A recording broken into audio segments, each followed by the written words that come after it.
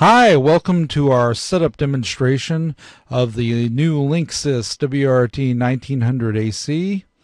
The screen you see is the initial setup screen that is accessed after you plug in the router at 192.168.1.1 on your home or small business network. The first step in setting up this router is to accept the terms by checking this box right here. You also have the option to skip the automatic setup and configure the router manually. I don't recommend that unless you have a specific situation that would require that. And in most situations, the automatic setup should be good enough. So I would recommend going through the process that we're about to demonstrate first.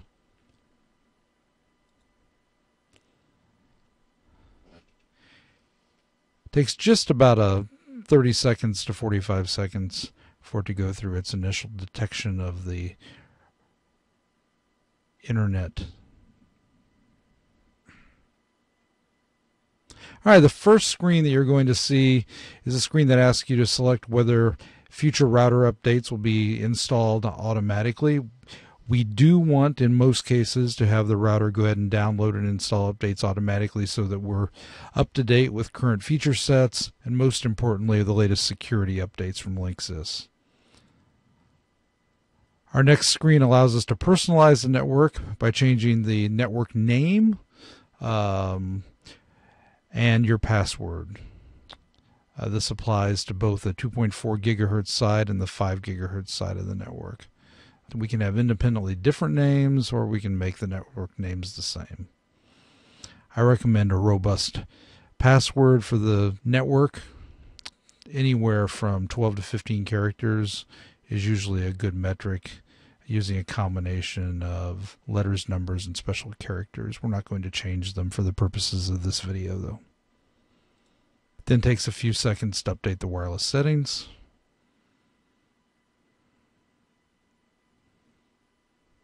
This screen allows us the opportunity to change the default router password, which I highly recommend. I recommend you use a different password for the router than is used for the wireless. For the purposes of this video, we're simply going to change the password to test. And our router is set up.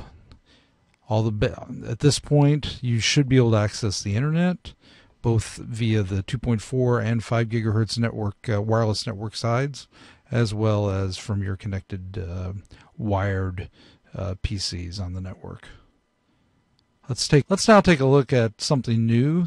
It's called the Linksys Smart Wi-Fi account. What does that do for us? It allows us to connect to our home network from outside of the boundaries of our home or small business using smart apps, something new from Linksys, which are available for both iOS and Android devices. For the purposes of this demonstration, we're going to say no thanks and move on and get a look at the router's home screen. Linksys has provided a full set of tools and settings that can be accessed directly from the home screen. Smart Wi-Fi Tools allows us to create and view a network map, create guest access accounts, set parental controls, prioritize the use of network resources, run speed tests, add and configure external storage, configure router settings for connectivity, undertake troubleshooting activities, configure our wireless, and configure the router's internal security settings. So let's get right to it and take a look at a network map. Since we only have one device currently connected to the router, all we see is information regarding that device. And if we click on the device, we can look at basic information about the device itself, set parental controls for that device. We can also add a DHCP reservation, which is an advanced feature. We can also view the status of our guest network. At this point, there are no devices connected.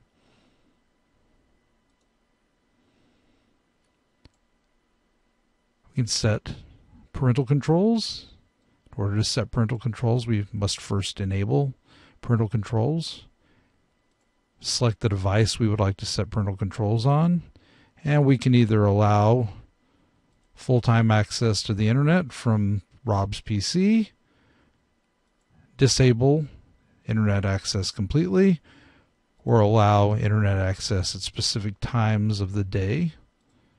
It should be done across the full week by different times per day. We can also block specific sites. Linksys does not provide the ability to block by category, but you can block individual sites. We can prioritize media usage across our network. We can enable that. Set high priority for things like Skype or any of these other applications. You can run a speed test. I'm on FiOS, so I would expect this to be relatively high. And I can see right now that my speed has increased fairly substantially over that provided by my previous router.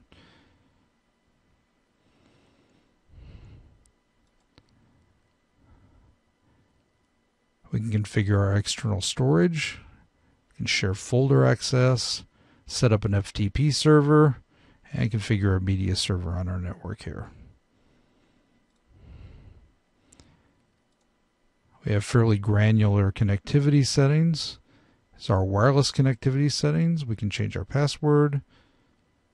Again, set the router up for automatic firmware updates. Do manual firmware updates. Change our time zone, and turn our activity lights on the front of the router off and on as needed. The router supports both IPv4 and IPv6, and we can configure our MTU settings for optimal performance. Local network configuration settings. We can enable or disable our DHCP server, set static IP addresses for DNS access, and set up DHCP reservations as needed. We have a number of advanced routing settings. We can enable or disable network address translation and dynamic routing. We can also set whether management of the router takes place over standard HTTP services or secure HTTP. I recommend HTTPS. That way sessions between your browser and the router are encrypted. We can turn universal plug and play off and on. I recommend disabling universal plug and play unless you have issues with some hardware or software in your network. Then you may go ahead and re-enable it as needed.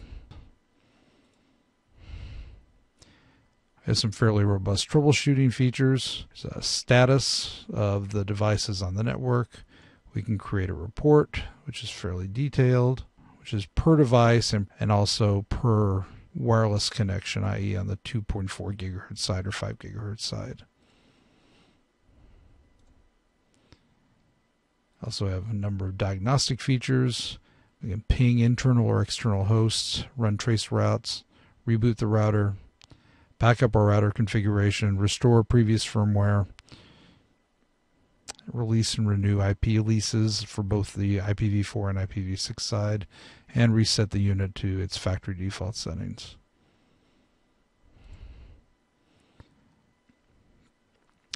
Here's our wireless configuration, again for both the 2.4 gig and 5 gigahertz sides. I have the ability to filter devices by their MAC addresses, which is an advanced security feature, and to run Wi-Fi protected setup, which is a easy Wi-Fi connection feature implemented on most routers these days.